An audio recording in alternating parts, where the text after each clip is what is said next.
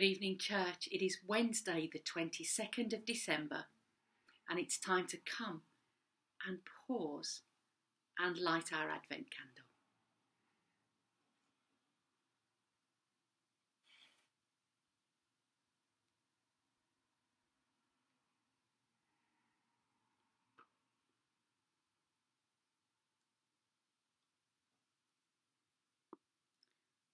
Our reading this evening is taken from Matthew chapter 2, verses 9 to 12. Let me read it for us.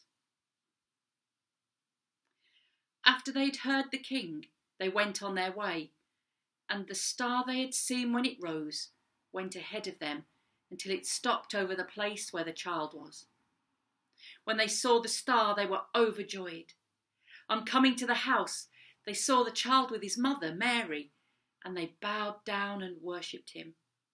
Then they opened their treasures and presented him with gifts of gold, frankincense, and myrrh. And having been warned in a dream not to go back to Herod, they returned to their country by another route.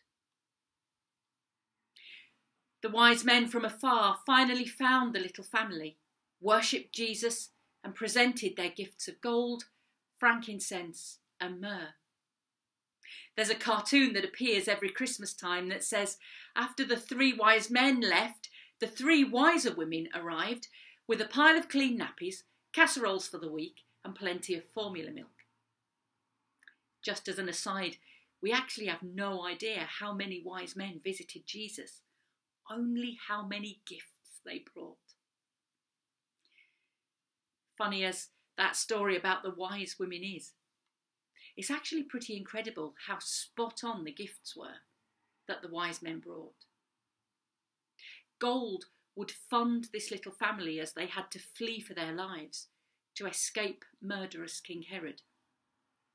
Frankincense would repel desert insects from tender infant skin. And myrrh would serve as baby oil, keeping Jesus clean and comfortable. Practical gifts, but also gifts with the messages we sing about every year. Gold signified royalty. This child was born King of the Jews, and his reign will last forever. Priests used incense to worship God, and this child was God himself come down to earth. Myrrh was used to prepare bodies for burial. This child, both king and God, was born to die and then to rise again. See, the wise men, they couldn't possibly have fully understood what those gifts meant, but they gave them anyway. Magi, named because they dealt in magic, which was never part of God's purposes for his people, and yet they and their gifts were welcomed and accepted. This was how God showed the world that all are welcome, no matter our age, our gender, our race, no matter where we've been, what we've done, what we've believed, or how we've behaved in the past. Jesus came for the benefit of everyone, and he wants all of us to come to him. He will accept us. He will accept you. Let's pray. Loving God, you know me completely. You know all the things that I've ever done, the things that I'm proud of, and the things that I'm ashamed of. And you accept me, and you love me completely. What gift can I bring you? I'm reminded of the words in the carol, what can I give him, poor as I am? If I were a shepherd, I would bring a lamb.